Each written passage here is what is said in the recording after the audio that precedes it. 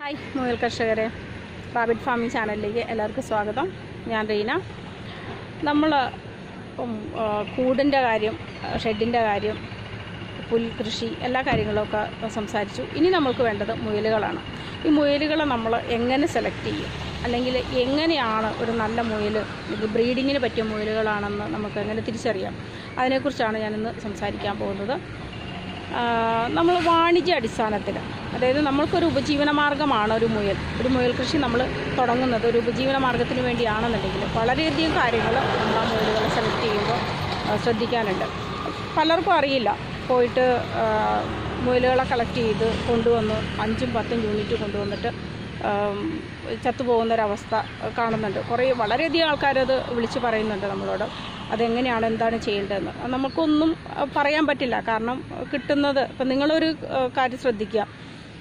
നിങ്ങളൊരു കടയിൽ ഒരു ഷോപ്പിങ്ങിന് പോയിട്ടുണ്ടെങ്കിൽ അവിടെ നിന്നൊരു പ്രൊഡക്റ്റ് നമ്മൾ ആവശ്യപ്പെടുന്നു, അവരതെടുത്ത് തരുന്നു അല്ലേ? നമ്മൾ അതങ്ങനെ തന്നെയാണോ കൊണ്ടുവരുന്നത്? ഇല്ല. അത് നമ്മൾ വളരെയധികം കാര്യങ്ങൾ അവരോട് ചോദിച്ച് മനസ്സിലാക്കും. ഒരു മിക്സി വാങ്ങിച്ചിട്ടുണ്ടെങ്കിൽ അതിൻ്റെ പ്രവർത്തനങ്ങൾ, ഒരു വാഷിംഗ് മെഷീൻ വാങ്ങിച്ചാൽ അതിൻ്റെ പ്രവർത്തനങ്ങൾ, അല്ലെങ്കിൽ നമ്മളൊരു പാത്രം വാങ്ങിച്ചിട്ടുണ്ടെങ്കിൽ ആ പാത്രം ഒന്ന് തട്ടി മുട്ടിയൊക്കെ ഒന്ന് നോക്കിയിട്ട് അല്ലേ നമ്മൾ വാങ്ങിക്കുന്നത്. പക്ഷെ അതുപോലെ ഒന്നും നമുക്കൊരു മുയലിനെ കളക്ട് ചെയ്യുമ്പോൾ നമുക്കത് ചെയ്യാൻ പറ്റില്ല.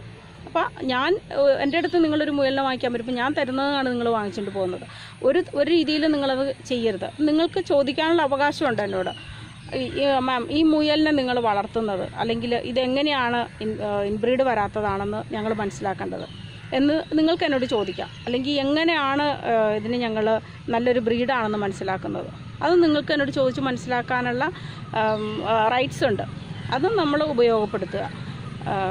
പിന്നെ രജിസ്റ്റർ സൂക്ഷിക്കുന്ന ഫാമുകൾ ആണെന്നുണ്ടെങ്കിൽ നമുക്ക് വലിയ കുഴപ്പങ്ങളില്ല. രജിസ്റ്റർ അനുസരിച്ചും ആ നമ്പേഴ്സ് അനുസരിച്ചുമൊക്കെ കീപ്പ് ചെയ്തിട്ടായിരിക്കുള്ളൂ ഒരു ബ്രീഡ് ചെയ്യിക്കുന്നതും അതിൽ നിന്ന് കുഞ്ഞുങ്ങളെ ഉൽപ്പാദിപ്പിക്കുന്നതും.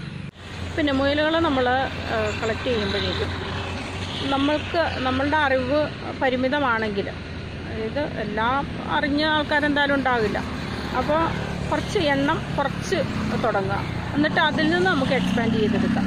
അല്ലാതെ ഓടി വന്നിട്ട് കുറേ ലാർജ് സ്കെയിലിൽ അതിനെ തന്നെ തുടങ്ങണമെന്ന് ഒരഭിപ്രായം എനിക്കില്ല. നമ്മൾ വൻ നഷ്ടത്തിലേക്ക് പോകുന്നതിൽ നല്ലത് എല്ലാം നമ്മൾ ചിന്തിക്കണം. ഇതിൻ്റെ നെഗറ്റീവ് വശങ്ങളും നമ്മൾ ചിന്തിക്കണം, അതിൻ്റെ പോസിറ്റീവ് വശങ്ങളും ചിന്തിക്കണം. കാരണം നമ്മളൊരു കുറച്ചധികം നമ്മളത് ചെയ്തിട്ടുണ്ടെങ്കിൽ അത് വിജയിപ്പിക്കാൻ നമ്മളെ കൊണ്ട് പറ്റുമോ, അല്ലെങ്കിൽ അതെങ്ങനെയാണ് നമ്മൾ പരിപാലിക്കേണ്ടത്, അതിനെക്കുറിച്ചൊക്കെ ഒരു ധാരണ നമുക്കുണ്ടായിരിക്കണം. അതിനുശേഷം നമുക്ക് അതിൽ നിന്നൊരു പഠിച്ച് ഒരു നല്ല നല്ല ലാർജ് സ്കെയിലിലേക്കൊക്കെ നമുക്ക് കൊണ്ടുവരാനുള്ളൊരു കോൺഫിഡൻസ് ഉണ്ടായതിന് ശേഷം നിങ്ങൾ വളരെയധികം മുയലുകളെയൊക്കെ വളർത്തുക. പിന്നെ വേറൊരു കാര്യമുള്ളത്, ഈ പെറ്റായിട്ടൊക്കെ നമ്മൾ പോയിട്ട് 1-2 വാങ്ങിച്ച് വളർത്തുന്നവരുണ്ട്. അപ്പോൾ അവർ പറയുന്നുണ്ട്, എനിക്ക് ഒരു 3-4-5 മുയലുകളുണ്ട്, അല്ലെങ്കിൽ ഞാൻ 7ാം ക്ലാസ്സിൽ പഠിച്ചിരുന്ന വെച്ചപ്പോൾ ഞാൻ വളർത്തിയിരുന്നു, 9ാം ക്ലാസ്സിൽ പഠിച്ചിരുന്നപ്പോൾ ഞാൻ വളർത്തിയിരുന്നു. അപ്പോൾ അതെനിക്കറിയാം. പക്ഷേ ആ മുയലുകളെയും ഇപ്പോഴുള്ള നമ്മളുടെ ഹൈബ്രിഡ് മുയലുകളെയും നിങ്ങൾ ഒരു കാരണവശാലും താരതമ്യം ചെയ്യേണ്ട. കാരണം അന്നൊക്കെ ഉണ്ടായിരുന്ന മുയലുകൾക്കെന്ന് വെച്ചിട്ടുണ്ടെങ്കിൽ രോഗങ്ങൾ കുറവായിരുന്നു. ഇപ്പോൾ ഈ ഹൈബ്രിഡ് മുയലുകൾക്കെന്ന് വെച്ചാൽ രോഗങ്ങൾ വളരെയധികം വരുന്നുണ്ട്. അത് ഓരോരോ ക്ലൈമറ്റ് അനുസരിച്ച് അവർക്ക് രോഗങ്ങൾ വരും, അതിൻ്റെ ഫീഡ് മാറ്റുന്നതനുസരിച്ച് വരും. വളരെയധികം അത് നോക്കി നിൽക്കാലേ ആയിരിക്കുമല്ലോ അവർക്ക് രോഗങ്ങളൊക്കെ വരുന്നത്. നമുക്ക് അതിനെക്കുറിച്ചൊക്കെയുള്ളൊരു ധാരണ ഉണ്ടാകണം. ഓരോ ക്ലൈമറ്റ് വരുമ്പോൾ അവർക്ക് എന്താണ് പ്രയാസങ്ങൾ ഉണ്ടാകുന്നത്, അവർക്ക് അതിനുള്ള മെഡിസിൻസ് കൊടുക്കാനായിട്ട് നമ്മളെ കൊണ്ട് പറ്റുന്നുണ്ടോ, അല്ലെങ്കിൽ എന്താണ് അതൊക്കെ വളരെയധികം കാര്യങ്ങൾ നമ്മൾ ശ്രദ്ധിക്കണം. പിന്നെ അപ്പോൾ ഈ പെറ്റായിട്ട് നമ്മൾ വളർത്താൻ വാങ്ങിക്കുന്നതിൻ്റെയും കുറച്ച് കാര്യങ്ങൾ നമ്മൾ ഒന്ന് ശ്രദ്ധിക്കുന്നത് നല്ലതായിരിക്കും. കാരണം 1 മാസം ഒക്കെ ഉള്ള മുയലുകൾ നമ്മൾ വാങ്ങിക്കാതിരിക്കുക. മാക്സിമം അതങ്ങോട്ട് ഒഴിവാക്കുന്നത് തന്നെയാണ് നല്ലത്. നമ്മൾ കൊണ്ടുവന്നിട്ടുണ്ടെങ്കിൽ അത് 90% നഷ്ടപ്പെട്ടു പോകാനുള്ള സാധ്യതയുണ്ട്. അപ്പോൾ എപ്പോഴും 3 മാസം കഴിഞ്ഞ മുയലുകളെ തന്നെ നിങ്ങളത് ചോദിച്ച് വാങ്ങിക്കുക. അപ്പോൾ അതിൻ്റെ കാര്യങ്ങളെല്ലാം, അതിൻ്റെ നഖത്തിൻ്റെ അളവുകളും കാര്യങ്ങളും എല്ലാം ഞാനത് കാണിച്ചു തരണം. അത് വീഡിയോയിൽ കൂടി തന്നെ നിങ്ങളെ കാണിച്ചു തരണം. അപ്പോൾ 3 മാസം കഴിഞ്ഞ മുയലുകൾ എങ്ങനെയായിരിക്കും, 4 മാസത്തിന് ശേഷം 6 മാസമായ മുയലുകൾ, 1 വയസ്സായ മുയലുകൾ, ഇതെല്ലാം നമ്മൾക്ക് വളരെയധികം കാര്യങ്ങൾ നമ്മൾക്കത് വീഡിയോയിലൂടെ കണ്ട് മനസ്സിലാക്കാനുണ്ട്. അപ്പോൾ അതൊക്കെ നമുക്ക് ആ വീഡിയോയിലൂടെ തന്നെ ഞാനത് മനസ്സിലാക്കി തരാം. അതിൻ്റെ ഫേസ് നോക്കണം, അതിൻ്റെ കഴുത്തിൻ്റെ ഭാഗം നോക്കണം, അതിൻ്റെ പുറത്ത് അതിൻ്റെ ആ ബോൺസ് നമ്മുടെ കയ്യിൽ തട്ടുന്നുണ്ടോ നോക്കണം. അങ്ങനെ വളരെയധികം കാര്യങ്ങൾ നിങ്ങൾ നോക്കിയതിന് ശേഷം മാത്രം മുയലുകൾ വളർത്താനായിട്ട് നിങ്ങൾ ഇറങ്ങി പുറപ്പെടുക. അല്ലെങ്കിൽ നിങ്ങളൊരു ഫാമിൽ ചെന്നിട്ടുണ്ടെങ്കിൽ ഞങ്ങൾക്കത് കാണണം, നിങ്ങളുടെ ഫാം ഞങ്ങൾക്ക് കാണണം. ഇപ്പോൾ എൻ്റെ ഫാമിൽ വന്നിട്ടുണ്ടെങ്കിൽ നിങ്ങളത് പറയണം, എനിക്ക് നിർബന്ധമായിട്ട് ഞങ്ങൾക്ക് ഫാം കണ്ടതിന് ശേഷം മാത്രം ഞങ്ങൾക്ക് മുയലിനെ തന്നാൽ മതി എന്ന് നിങ്ങൾക്ക് പറയാം. കാരണം കസ്റ്റമേഴ്സാണ് ഞങ്ങളുടെ ദൈവം. ഇപ്പം ഞാൻ ഒരു കച്ചവടം നടത്തുന്നുണ്ടെങ്കിൽ കസ്റ്റമേഴ്സിന് ദൈവമായിട്ട് കാണുക, അതാണ് ചെയ്യേണ്ടത്. അതാണ് ഏറ്റവും നല്ലൊരു കാര്യം.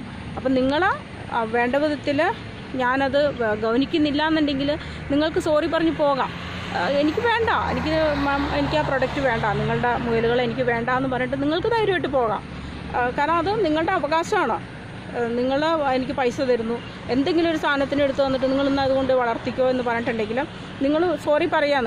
നിങ്ങൾക്കത് അവിടെ വെച്ച് ക്ലോസ് ചെയ്തിട്ട് നിങ്ങൾക്ക് ബൈ ബൈ പറഞ്ഞ് പോകാം. ഓക്കെ. അപ്പം നമ്മൾ ഈ മുയലിൻ്റെ നമ്മളൊരു ഫാമിൽ ചെന്നിട്ട് പ്രശ്നങ്ങൾ ഉണ്ടാക്കാനോ ഒന്നുമല്ല പറയുന്നത്. ഇപ്പം എൻ്റെ അടുത്ത് വന്നാലും ഇടികൂടാനായിട്ടൊന്നുമല്ല കേട്ടോ ഞാൻ പറയുന്നത്. ഇത് നമ്മൾ ഒരു സംരംഭത്തിലേക്ക് ഇറങ്ങുകയാണ്. നമ്മൾക്ക് ഏറ്റവും നല്ലതിൽ നിന്ന് നമ്മൾ തുടങ്ങണം എന്ന് തന്നെയാണ് എല്ലാവരുടെയും ആഗ്രഹം. നല്ലതായിരിക്കണം നമ്മൾ തുടങ്ങേണ്ടത്, അതിനൊന്ന് വിജയിപ്പിക്കണം, അല്ലെങ്കിൽ നമ്മൾക്ക് അതിൽ നിന്നൊരു ഏണിങ്സ് നമ്മൾക്ക് കിട്ടണം അല്ല. ആ ഒരു സ്വപ്നത്തിലാണ് എല്ലാവരും വന്നതിലേക്ക് ഇറങ്ങി പുറപ്പെടുന്നത്. ഇത് മുയലിൻ്റെ മാത്രമല്ല, വേറെ ഏതൊരു കൃഷിയിലേക്കാണെങ്കിലും എന്തിലേക്കാണെങ്കിലും നമ്മൾ വരുന്നത് നല്ലത് വേണം എന്നാഗ്രഹിച്ചുകൊണ്ടാണ്. അപ്പം നിങ്ങൾ ഇപ്പോൾ എൻ്റെ അടുത്ത് വന്നിട്ടുണ്ടെങ്കിലോ ഇടികൂടാനൊന്നും നിൽക്കണ്ട കേട്ടോ. അപ്പോൾ നിങ്ങൾക്ക് ധൈര്യമായിട്ട് നിങ്ങൾക്കത് പറയാമെന്നാണ് ഞാൻ പറഞ്ഞു വെച്ചത്. ഓക്കെ. അപ്പം നമുക്ക് ഇപ്പോൾ ഏകദേശം ഒരു ധാരണ നിങ്ങൾക്ക് എൻ്റെ ടോക്കിൽ നിന്ന് മനസ്സിലായിട്ടുണ്ടാകുമെന്ന് വിചാരിക്കുന്നു. ഇനി ബാക്കിയുള്ള കാര്യങ്ങൾ നമുക്ക് വീഡിയോ രൂപത്തിൽ ഞാനത് കാണിച്ചു തരാം. എങ്ങനെയാണ് ഒരു മുയലിനെ നമ്മളത് കണ്ട് എടുക്കേണ്ടത്, അല്ലെങ്കിൽ അത് എങ്ങനെയാണത് ബ്രീഡിങ്ങിന് പറ്റിയ മുയലാണ് എന്ന് മനസ്സിലാക്കുന്നത്. ആ രീതിയിലുള്ള കുറച്ച് മുയലുകളെ ഞാനിനി വീഡിയോ രൂപത്തിൽ, അത് അടുത്ത എപ്പിസോഡിലാണ് കേട്ടോ. ഇതിപ്പോൾ ഞാൻ ഒരു ഇത് പറഞ്ഞെന്ന് മാത്രമേ ഉള്ളൂ. നിങ്ങൾക്ക് ഇത് പറഞ്ഞു തന്നതാണ്, ഏകദേശം ഒന്നൊരു മനസ്സിലാക്കാൻ വേണ്ടിയിട്ട് ഒരു ടോക്ക് തന്നാണെന്ന് മാത്രം. അപ്പോൾ ഇതൊന്ന് സബ്സ്ക്രൈബ് ചെയ്തിടുക, ബെൽ ബട്ടണൊക്കെ ഒന്ന് ക്ലിക്ക് ചെയ്തിട്ടാൽ നമ്മൾ അപ്ലോഡ് ചെയ്യുന്ന വീഡിയോസൊക്കെ നിങ്ങൾക്ക് നോട്ടിഫിക്കേഷൻസായിട്ട് കിട്ടും. ഒന്ന് ലൈക്ക് ചെയ്തേക്ക്. എല്ലാവരും ഭയങ്കര വില പിടിച്ചിരിക്കുക, ഒന്നും വേണ്ട കേട്ടോ. അപ്പോൾ ഒന്ന് പ്രോത്സാഹിപ്പിക്കുക. Okay, thank you, by.